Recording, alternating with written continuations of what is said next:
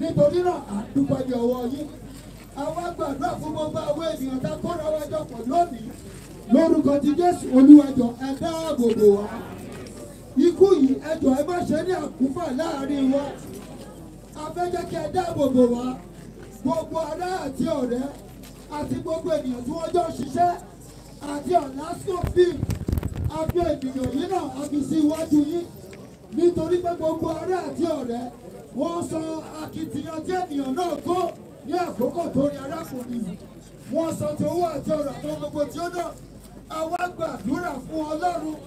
Afẹ́jẹ̀kẹ́ túbọ̀ bá wa bùkún rẹ̀. Afẹ́jẹ̀kẹ́ bá wa rẹ̀ lẹ́kún.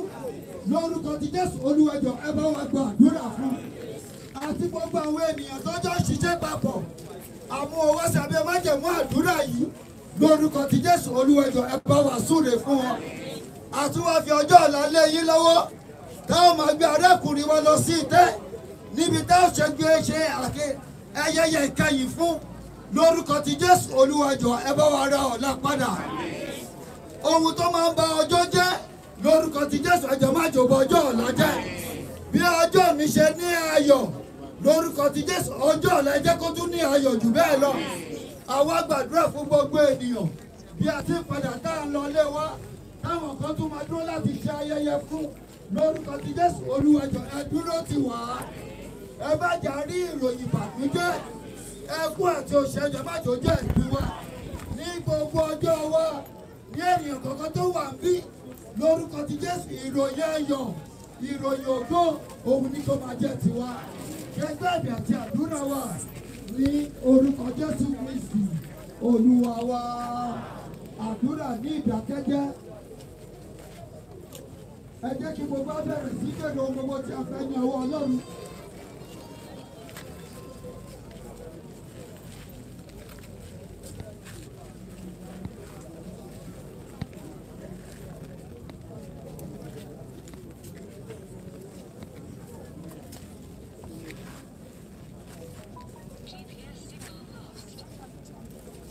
Kí Ọlọ́run kó gbọ́ ìfikànlẹ̀ wa, kó sì fàṣẹ sí ìbéèrè wa. Bí a ti lọ kọ́wọ́ agbára Ọlọ́run kí ó máa bá wa lọ. Kí àánú àtọ́jú rere rẹ̀ kó wà pẹ̀lú wa. A fi ìdílé arákùnrin wa lé Ọlọ́run lọ́wọ́.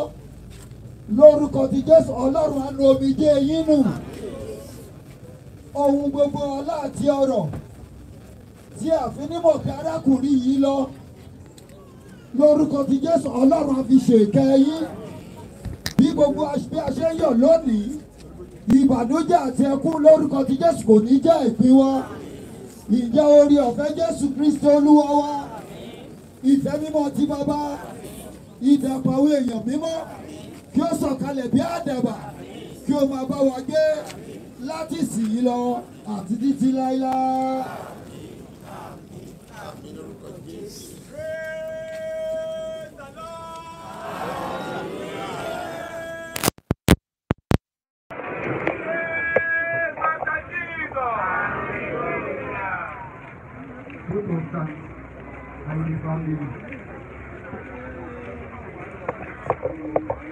Praise the Lord.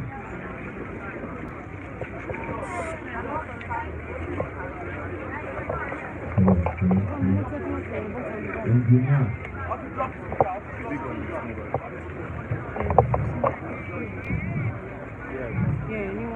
Yeah. Good evening, everybody.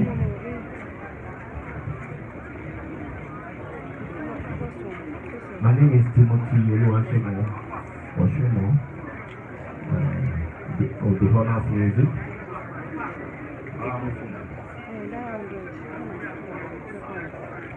I want to appreciate everyone who has come to identify with Oshumo family on this day. Firstly, I can't mention everyone who has played a major role in ensuring that Gbadebo stays with us much longer than this. Everyone who has played a major role who has supported him in many ways through his medication, all the while he was sick. You know, people encouraged him, did all they could. But one thing is that I think it just pleases God that Gbadebo needed to go and rest. So I will just mention Olasco things.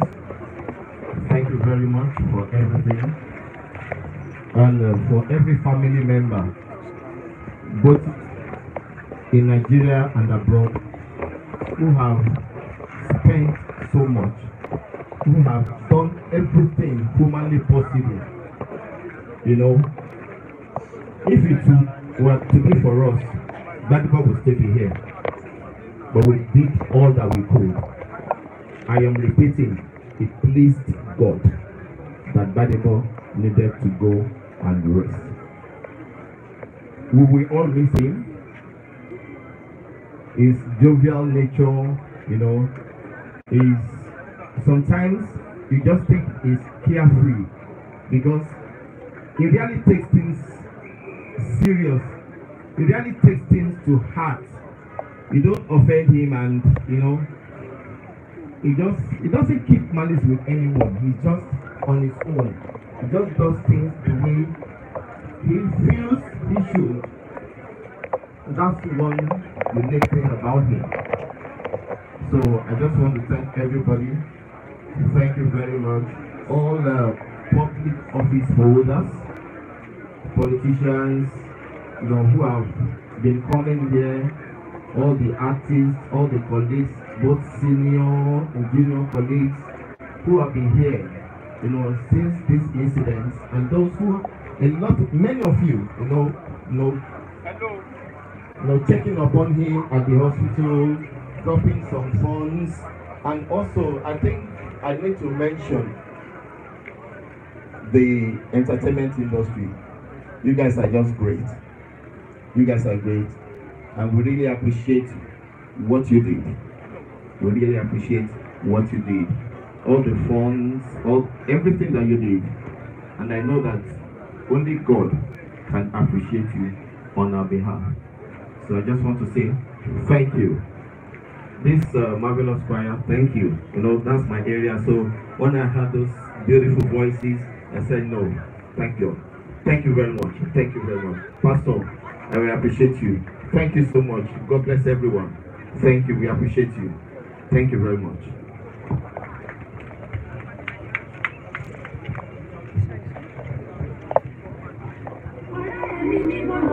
Ẹ ṣé kan gbogbo ènìyàn, ẹ̀yin ìyá mi, ẹ̀yin bàbá mi, pẹ̀lú ẹ̀yin ọ̀rẹ́ àti ojúlùmọ̀, a dúpẹ́ lọ́wọ́ yín. Bọ̀ ṣe rí akọ̀fẹ́ jẹ́ kí ẹ mọ̀ kókó díẹ̀ lẹ sì mọ̀ nípa Gbadebo Àtàndá Ọ̀ṣunmọ̀. But ṣe mọ̀ pé òun náà ní àwọn students. So lára àwọn students a kò máa pa àwọn few jáde kí wọ́n sọ impact tí Osmond Gbadebo tó make ní ayé wọn. So èèyàn tí a máa kọ́kọ́ pè ń sè òun ni Ọmọníkẹ́ Susan, kí ó kọ̀ wá fún wa ní ọ̀rọ̀ díẹ̀ nípa ọ̀gá ẹ̀ kí ẹ lè mọ ẹbí Osmond Gbadebo bí ó ṣe jẹ́.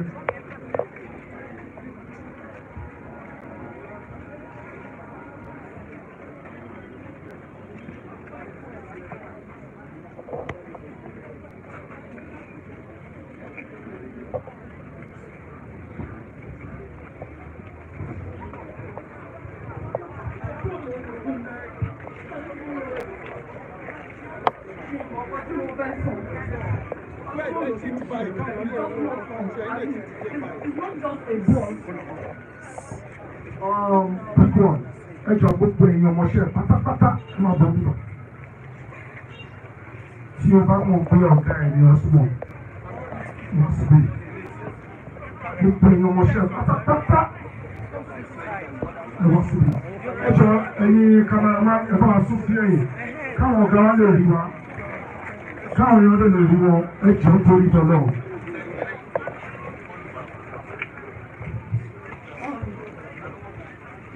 máa ń sọ̀rọ̀ nípa Osmond. Òun àkàlẹ́ pé ní wípé ọ̀gá lásán. He's a father. He's a mentor. Osmond will tell you, I believe in you. I know you can do it.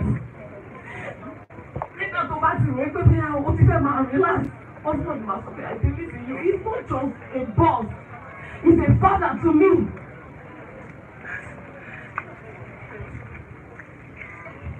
Ṣé rí ọ̀rọ̀ tó máa wá? Bọ́lá mi sunkún ìbànújẹ́ mọ́ pàtàkì ọlọ́run. Èmi náà kí gbogbo èèyàn tó débi èmi náà ti sunkún because ta ló máa ṣe? Ta ló ẹjọ́ ẹ jẹ́ ká kọ̀ ọ̀rọ̀ wò? Ta ni irú ẹ̀ fẹ́ ṣẹlẹ̀ sí tí ló máa dùn? Bọ̀ọ̀ká sunkún láti èrè di ọ̀la ó lè jì. Kò dẹ̀ sí ẹni tó bá dé bus stop ẹ̀ tí ò ní bọ́lẹ̀. So ẹ jẹ́ ká nígbàgbọ́ pé Ọlọ́run ló ní Ọlọ́run ló fún wa òun dẹ̀ ló gbà. Ẹ jẹ́ ká tún bá dúpẹ́ ìkọ̀kọ̀ wípé a máa lè kiri títì o. Ẹ jẹ́ ká dúpẹ́ ìkọ̀kọ̀ wípé àìsàn yóò tún ju bẹ́ẹ̀ lọ. Ọlọ́run ló gbà òun ló fún wa. So ètò wá sunkún ètò láti sunkún. Ṣẹ́gẹ̀ so ẹ jẹ́ kí a kò máa fi ọkàn gbàdúrà kí àwọn náà máa wo iṣẹ́ dáadáa tí a máa ṣe because age is nothing but number. Ọjọ́ orí kò kọ́ ikú ẹ jọ ẹ kò jẹ́ ká máa wò pé kí ni ìkọ́ táwọn náà fẹ́ ṣe ká máa fi lójú lórí Ọlọ́run ẹ̀rọ gbọ́n pẹ́ni káwọn sọ yìí náà ẹ̀ tó ní ìgbàgbọ́ nínú Ọlọ́run so máa tún pé wáìsì máa pèsè sí kó wọ́n fún wa ní fíú nípa tó pọ̀ nípa Gbadebo Osmond wise.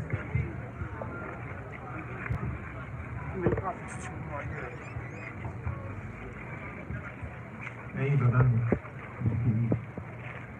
àti ẹ̀yin ìyá mi, ẹ̀yin ẹ̀gbọ́n mi, Yorùbá bọ̀ wọ́n ní ọ̀sánjá ọ̀run dọ̀gba. Àtàǹpàlì kò sí lọ́wọ́ mọ́, ọwọ́ tà fún Nàìjíríà.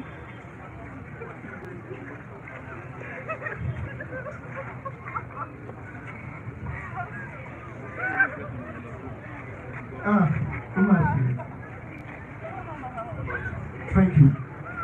My last person, nínú àwọn ọmọ ẹ̀ ẹni tí mi lè fẹ́ pè òun ló close mọ́ jù okay bọ̀kátì ẹ̀tọ́ wọ́n pè àwọn ọmọ ẹ̀ òun ni Innocent Damilola Joseph púpọ̀ wá fún wa níyànjú Innocent súnmọ́ bí.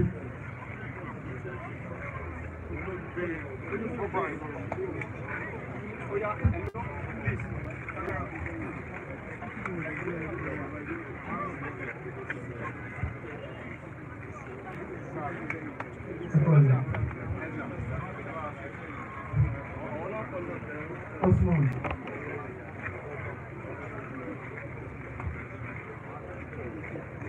ó mú mi láti bẹ̀rẹ̀, ó tọ̀ mí,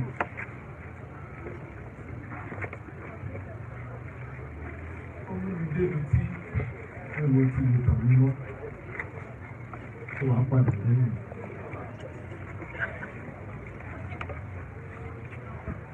Osmond.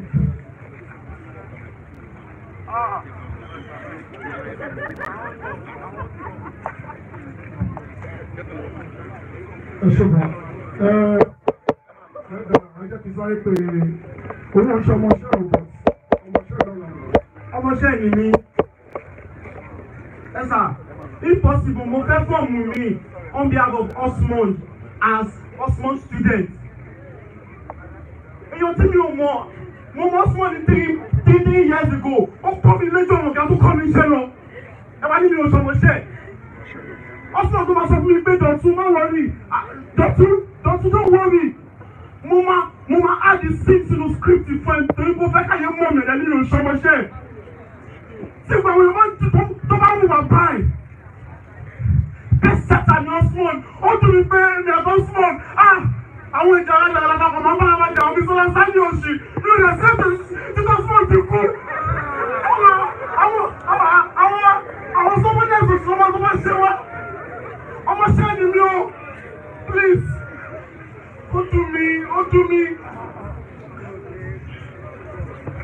ṣùgbọ́n gbọ́dọ̀ yí ọmọṣẹ́ ẹ̀jẹ̀ lọ́ba mi jọ́bọ̀. Ẹni tí mo fẹ́ pè sí òun ni landlord Osmond. Mo fẹ́ bẹ̀ wọ́n torí ọlọ́run kó bọ́ síta. Long ẹ̀jẹ̀ nítorí ọlọ́run. Long ẹ̀jọ̀ landlord ẹ̀ nìyẹn. Wọ́n kọ̀ fún wa ní ohun tó mọ̀ pa ìdí ẹ̀. Kẹ́lẹ̀ mọ́ pẹ́ ní rere. Landlord tó wá tẹ̀lé long. Wọ́n láwọn lè sọ̀rọ̀ ibi tó dùn àdé yìí. Ọlọ́run àpẹ ẹ̀rọ tó bọ̀rọ̀. Ṣọlá ní much láti ṣe. Ní much láti sọ. Bóhun tí a kò fẹ́ sọ fún wa. Ṣe rí àti pé gbogbo àwọn ọmọọṣẹ́ àti pé long. Gan lára àwọn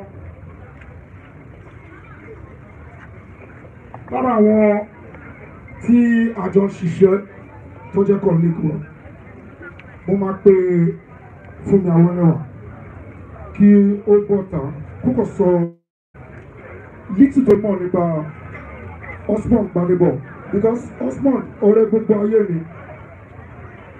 kò ń bá yàn kọ́kọ́ ṣọ̀tá. Èmi tí mi dúró iwájú yín náà a máa jà a máa sẹ́ẹ̀tì ẹ̀. So ẹ jẹ́ kókò sọ nípa díẹ̀.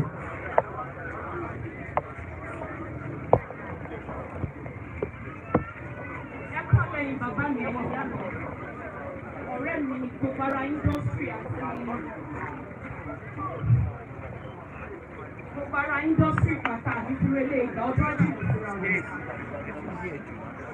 Mo dúpẹ́ púpọ̀ pé mo máa ń yin Osmond lójú ayé ẹ̀.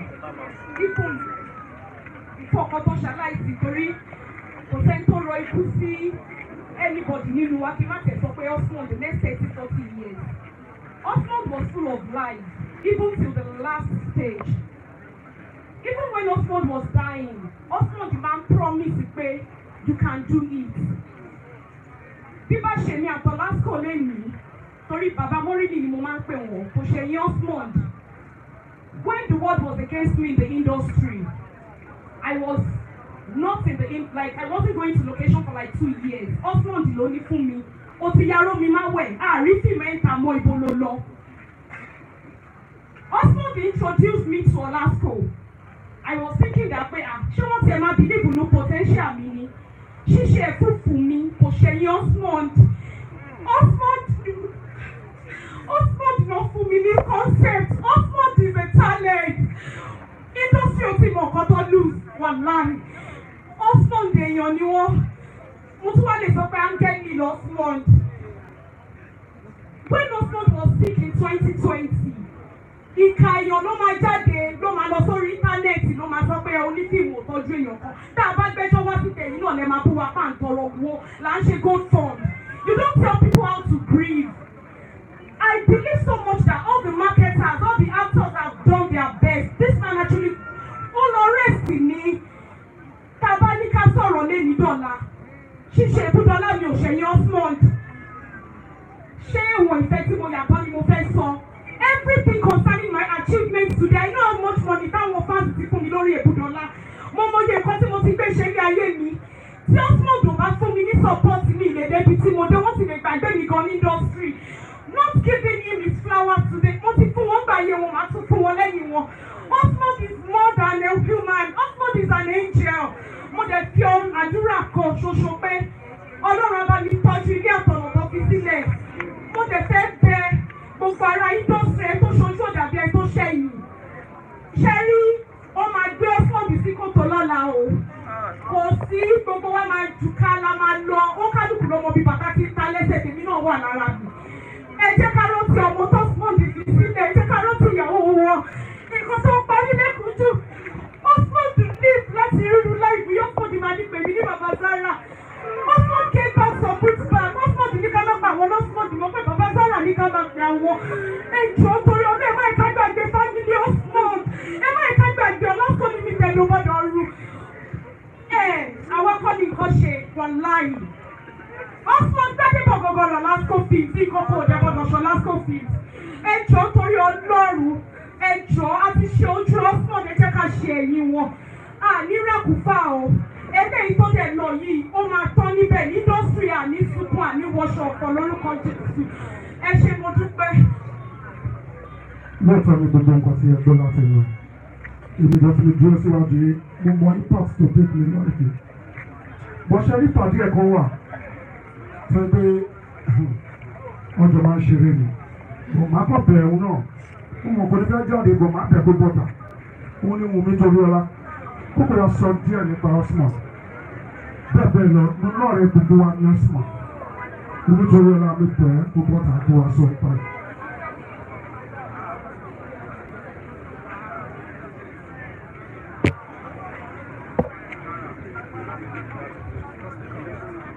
Ẹ̀kọ́lẹ̀ ẹ̀yin bàbá mi àti gbogbo ẹbí pásítọ̀ ẹ̀kọ́lẹ̀ gbogbo ẹ̀yin ará indọ́sítírì ẹ̀yin bàbá mi ẹ̀yin ìyá mi ẹ̀yin ẹgbẹ́ mi. Èmi mọ ìgbà tí ikú èèyàn dùn mí tó báyìí ìgbà tí ìyá mi kú and that was many years ago like 20-something years ago. Nígbà tí mo bẹ̀rẹ̀ ìrìn àjò mi sí tíátà.